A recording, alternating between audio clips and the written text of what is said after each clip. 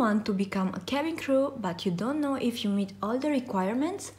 Watch our video and you will discover if you are the perfect person for this job. Age. To work for Qatar Airways and for all other Middle East airlines, the minimum age is 21. But what is the maximum age?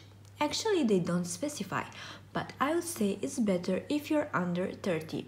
I've seen new crew above 30 years old, so if you're 33 or 35, you may have chances. Height. How tall should be a cabin crew? You have to reach 212 centimeters with your arm. You have to be barefoot, but you can stay on your tiptoes. Again, the maximum height is not specified, but I would say they prefer a maximum of 185 centimeters. Weight.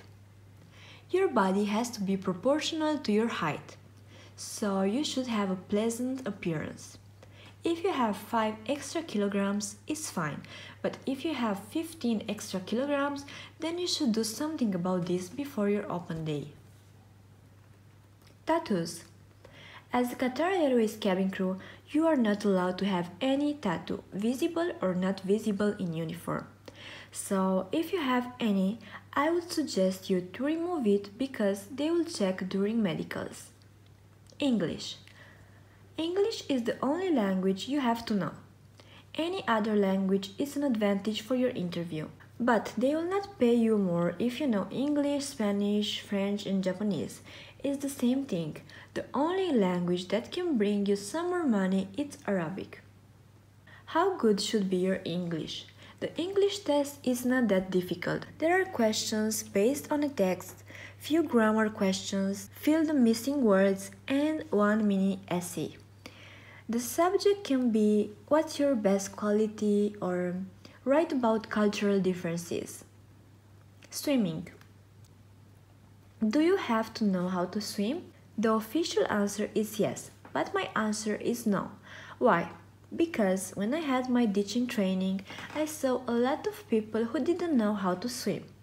All you have to do is to go inside the water wearing a life jacket, make a circle with your colleagues holding your hands, and then go out. So if you don't panic, everything will be fine. Education. Do you need special studies? For Qatar Airways, the answer is no. You don't need university, but of course it may be an advantage in your CV. All you need is a high school diploma. Health.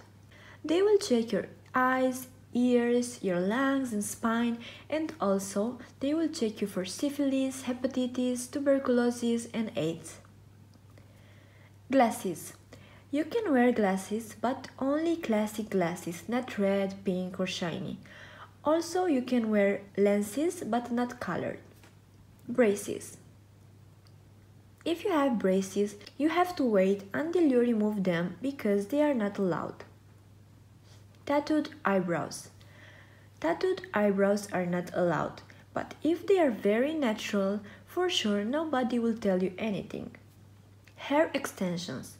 Hair extensions are not allowed. They are allowed only for girls with African hair. False eyelashes. I will tell you the same thing I told you about tattooed eyebrows. If they look natural, not too long, not too thick, nobody will tell you anything. Smoking. Qatar Airways is a strictly non-smoking airline.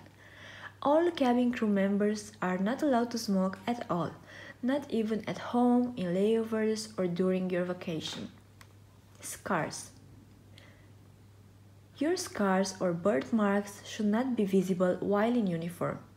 If you have a scar that is visible in uniform, the recruiters will judge based on the size and appearance of the scar. The smaller and the less noticeable, the better. Short hair. It depends how short your hair is. If your hair is beautifully styled and gives you a feminine appearance, you should not have any problem. Dyed hair. If your hair is dyed in a color 1 or 2 shades lighter or darker than your natural hair, everything is fine. If the difference is significant, You may be asked to change your hair color. Personality. I would say that recruiters are looking for friendly people ready to help their colleagues, positive, professional, and flexible. Thank you for watching my video. If you want to discover more interesting things about cabin crew life, don't forget to subscribe to my channel. See you next time.